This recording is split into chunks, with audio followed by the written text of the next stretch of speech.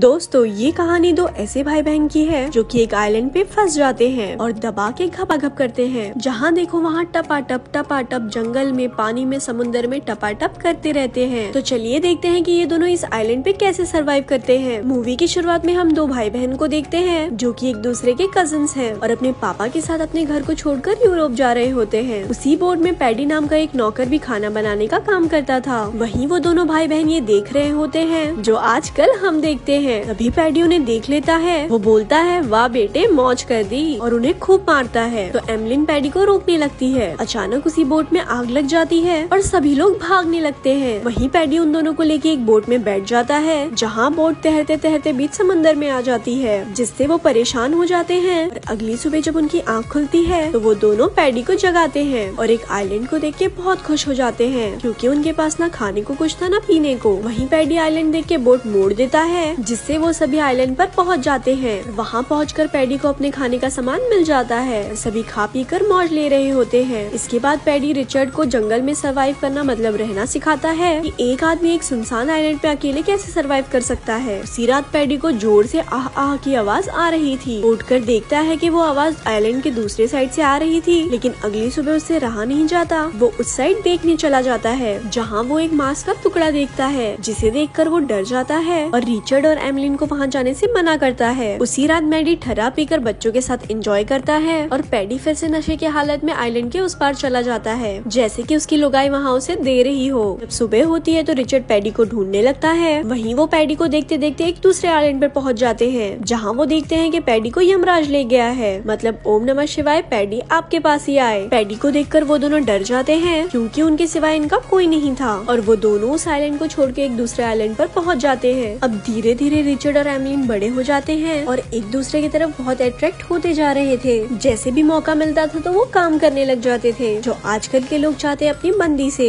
लेकिन उन दोनों को इतनी समझ नहीं थी कि वो दोनों क्या कर रहे हैं। इसके बाद जब एमलिन नहाने जाती है तब उसे उसकी लाइफ का पहला पीरियड आता है, जिसे देखकर वो डर जाती है। वो रिचर्ड को आवाज देने लगती है, लेकिन एमलिन को फील होने लगता है कि ये ब्लड उस वजह से आ रहा है और वो रिचर्ड को वहाँ से जाने के लिए कहती है। उसके बाद रिचर्ड एमलिन से पूछता है, वो ब्लड कहाँ से आया था, कोई चोट तो नहीं लगी ना तुमको? जिस पर एमलिन कहती है, मुझे कुछ नहीं पता। और यहीं से रिचर्ड को पता चलता है कि एमलिन मुझसे बातें छुपाने लगी है। और दूसरी तरफ एमलिन रिचर्ड के प्यार में पागल होती जा रही थी, जैसे उसकी तितली हैंडपंप लेने को तड़प रही हो। वहीं रिचर्ड की एक आदत बन चुकी थी, जब भी एमलिन नहाने जाती थी तब वो उसको छुप छुप के देखता था और रात को वो डिनर करके बहुत मस्ती करते थे। अगली सुबह एमलिन जंगल में घूम रही होती है, तब उसे एक भयानक सी आवाज आती है, जिसे सुनते सुनते हुए एक भयानक सी मूर्ति के पास पहुँच जाती है जिसमें से ब्लड निकलता है। ये देखकर एमलिन वहाँ से डरकर भाग जाती है और रिचर्ड को सब कुछ बताती है, जिसे सुनकर वो बहुत गुस्सा होता है और कहता है कि अब की बार तुम कहीं गई तो तुम्हारी टांगे तोड़ दूंगा। उसी रात एमलिन को एक सपना आता है जिसमें रिचर्ड समुद्र में डूब रहा होता है और अचानक से उसकी आँख खुल जाती है। रिचर्ड को सामने देखकर एमलिन के प्यार में 500 घोड़ियों का प्यार आ जाता है। वहीं रिचर्ड भी अपने अवजार को काबू में नहीं कर पाता और उसे किस करने वाला होता है, लेकिन एमलिन उसे दूर करके उसे सुला देती है, सो जा मुन्ना सो जा। लेकिन जब काम इच्छा की शक्ति जागती है ना तो बंदा बावला हो जाता है। रिचर्ड एमलिन के पास रात में फिर से जाता है, तभी एमलिन जाग जाती है और उसे भगा देती है, जहाँ उन दोनों को कुछ पता नहीं होता कि आखिर हम कर क्या रहे हैं। अगली सुबह रिचर्ड जंगल में घूमने जाता है तो एमलिन कहती है, कहाँ चला बे? तो रिचर्ड मन में सोचता है, तुझे क्यों बताऊं, तू तो देगी नहीं। लेकिन एमलिन भी रिचर्ड के पीछे पीछे समुद्र किनारे पहुँच जाती है जहाँ वो हैंडपंप नचा रहा था। उसे देखकर एमलिन कहती है, ये क्या कर रहे हो? तो रिचर्ड कहता है, निकल यहाँ से, रैप्टे दूंगा खींचकर। और वो अपना मुंह लटकाकर वहाँ से चली जाती है। एक दिन रिचर्ड समुद्र में एक शिप को आते हुए देखता है, जिसे देखकर वो घर पर भागते हुए आता है। दरअसल रिचर्ड ने संकेत देने के लिए लकड़ियों का ढेर जमा कर रखा होता है, जैसे ही उन्हें कोई इंसान दिखे वो लकड़ियों का ढेर जलाकर उन्हें बुला सके। रिचर्ड एमलिन से कहता है कि तुमने भी बोट को देखा था, तुमने लकड़ियाँ क्यों नहीं जलाई? जिससे रिचर्ड गुस्सा हो जाता है। दोस्तों एमलिन यहाँ घुल मिल चुकी थी, उसका यहाँ से जाने का बिल्कुल मन नहीं था, इसीलिए उसने ऐसा किया। लेकिन रिचर्ड को वहाँ नहीं रहना था और वो एक बोट बना के वहाँ से जाने लगता है। वहीं एमलिन भी सोचती है, जा बेटा जा, कोई नहीं। वहीं रिचर्ड की बोट टूटकर समुद्र में बहने लगती है, जिसे देखकर एमलिन काफी खुश होती है और हंसने लगती है। और जब रिचर्ड वापस आता है तब तो वो उसका मजाक बनाकर हंसने लगती है। वो कहती है, मुझे पता है बेटा तुम समुद्र के किनारे क्या करते हो। तब रिचर्ड कहता है, तेरी आह भी निकाल दूंगा और तेरी चीखें भी निकाल दूंगा, तुम भी तो गलत काम करती हो मुझे देखकर। तब एमलिन कहती है, तुम भी तो मुझे नहाते हुए देखते हो, मुझे सब पता है बेटा। वहीं एमलिन रिचर्ड के सर पर नारियल फेंक कर मार देती है, जिससे वो बेहोश हो जाता है और जब वो उसे देखती है तो रिचर्ड उसे एक चाटा मारता है, चल झोपड़ी की।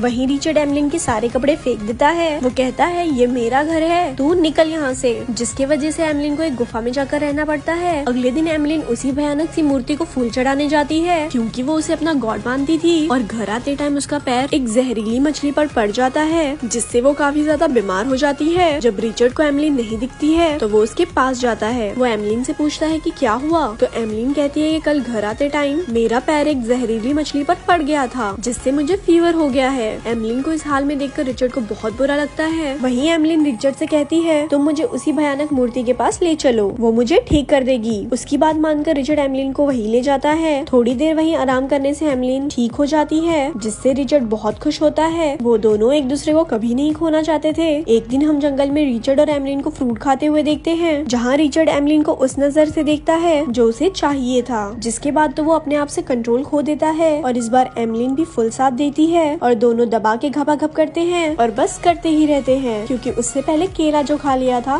एक दिन रिचर्ड और एमलिन आपस में बात कर रहे होते हैं, तो रिचर्ड बोलता है क्या बात है, तुम मुझसे क्या छुपा रही हो। तो एमलिन कहती है कुछ नहीं। तो रिचर्ड कहता है बेटा मैं देख रहा हूँ, तुम मुझसे बातें छुपाने लगी हो। तब एमलिन कहती है यार मेरे पेट में बहुत दर्द और हलचल सी होने लगी है। लेकिन रिचर्ड को भी इस बारे में कुछ पता नहीं होता। मैं बताती हूँ, बेटा दबाकर केले खाओ, जोर से टपकाओ और 9 महीने की सजा पाओ। कुछ महीने बाद हम देखते हैं कि एमलिन का पेट और भी ज्यादा बढ़ गया है। वहीं रिचर्ड जंगल में घूमने जाता है तो उसे वहाँ अपने जैसे आदिवासी दिखाई देते हैं जो एक इंसान की बलि चढ़ा रहे होते हैं। और वो वहाँ से डरकर जब भागकर घर पर आता है तो वो एमलिन को एक बेबी के साथ देखता है। दरअसल एमलिन अब माँ बन गई थी। वहीं उसका बच्चा बहुत रोता है तो उन्हें लगता है कि इसको भूख लगी है और वो दोनों उसे फल खिलाने लगते हैं। लेकिन भला वो बच्चा फल कैसे खाए, उसे तो मम्मी का मिल्क चाहिए। तभी एमलिन उसको गोद में ले लेती है और वो बच्चा एमलिन का मिल्क पीने लगता है। वहीं रिचर्ड एमलिन को आइलैंड की दूसरी तरफ जाने से सख्त मना करता है और अब ये दोनों अपनी लाइफ में काफी खुश थे। एक दिन रिचर्ड के पापा वहीं से शिप लेकर जा रहे होते हैं और वो अपनी दूरबीन से रिचर्ड को देखते हैं, जिसे लगता है कि ये कोई आदिवासी है, और वो अपनी बोट को मोड़कर चले जाते हैं। वहीं रिचर्ड और एमलिन ने भी उस बोट को देखा था, लेकिन अब उनका मन वापस जाने से बदल चुका था। इसके बाद रिचर्ड और एमलिन पुराने आइलैंड पर जाते हैं जहाँ वो स्टार्टिंग में आए थे और अपनी पुरानी यादों को याद करते हैं। वहीं उन दोनों का बेबी अब बड़ा हो चुका था। वो एक जहरीली बेर को तोड़कर बोट में डाल देता है और वहाँ से घर जाते टाइम रिचर्ड का बच्चा नाव की पतवार को नीचे समुद्र में गिरा देता है। एमलिन उसे उठाने की बहुत कोशिश करती है लेकिन कोई फायदा नहीं होता। जब रिचर्ड उस पतवार को लेने जाता है तभी उसके पीछे एक शार्क पड़ जाती है, जिसे बचाने के लिए एमलिन नाव के दूसरे पतवार को भी शार्क की तरफ फेंक देती है और रिचर्ड बोट में आ जाता है। लेकिन उनके पास अब कोई रास्ता नहीं था कि वो तीनों समुद्र से कैसे बाहर निकले। तभी रिचर्ड के बेबी को भूख लगती है और वो वही बेर खा लेता है, जिसे देखकर एमलिन काफी डर जाती है। लेकिन अब क्या था, वो देखकर ये दोनों डिसाइड करते हैं हम भी ये बेर खा लेंगे। लेकिन वो देखते हैं कि बच्चे पे इस बेर का असर नहीं हुआ, वो तो बस सो रहा था। वहीं रिचर्ड के पापा बीच समुद्र में रिचर्ड के नाव देख लेते हैं और वो लोग वहाँ पहुँचकर उन सभी को बचा लेते हैं और यहाँ ये मूवी खत्म हो जाती है। ऐसे ही और स्टोरी सुनने के लिए हमारे पेज को लाइक करें। धन्यवाद।